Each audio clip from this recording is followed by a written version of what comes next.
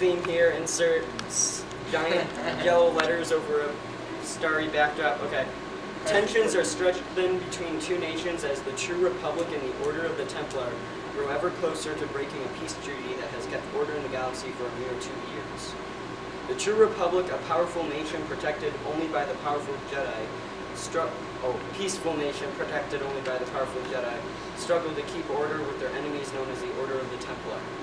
Whereas the Order of the Templar, a cruel nation twisted and corrupted by the dark side of the Force, want nothing but to destroy the True Republic and rule the galaxy.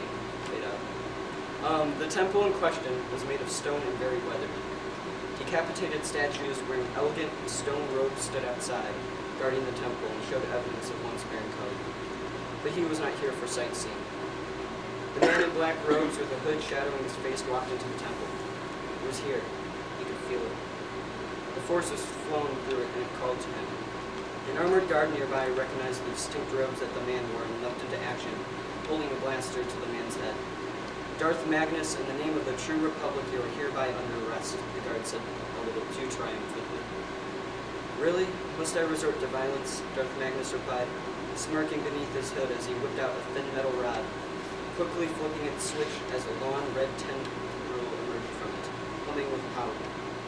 Then before the guard could even react, the light whip had tangled around the guard's throat, burning his flesh. You knew what I came here for, Darth Magnus sneered. Now where is it? I pledge my allegiance to the True Republic, the guard rasped. Darth Magnus rolled his eyes and pulled hard on the whip, severing the man's head from the rest of his body. More guards came from their posts, firing their blasters, but Darth Magnus simply reached out, using the Force to send the laser blast back at themselves. He had to work fast. The Jedi would be here soon. Darth Magnus stood still for a minute, letting his anger and rage flow through him in the Force. Then he found it. Yes, he murmured. He slowly walked forward until he was directly in the middle of the symbol on the floor, which represented the light side of the Force. Then he called once more upon the Force, visualizing his prize in his hand and in his mind, seeing it break through the ground with a tremendous force that shook the whole temple. And finally, he had it in hand as a Jedi reached the temple.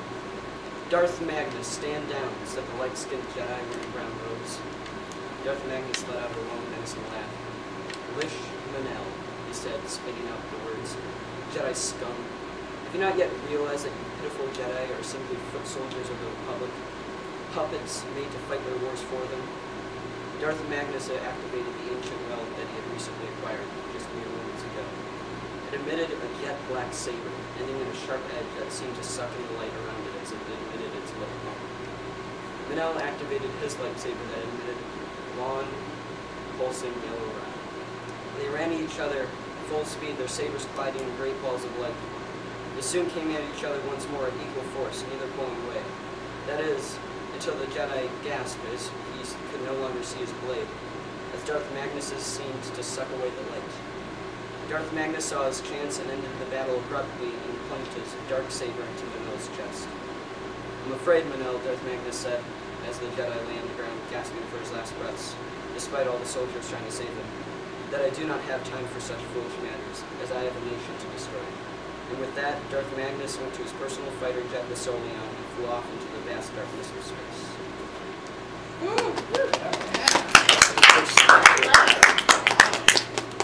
I got lose my mind. Swear young boy about to lose his mind. If I swear round of applause can make you the only person lying down at your standing ovation.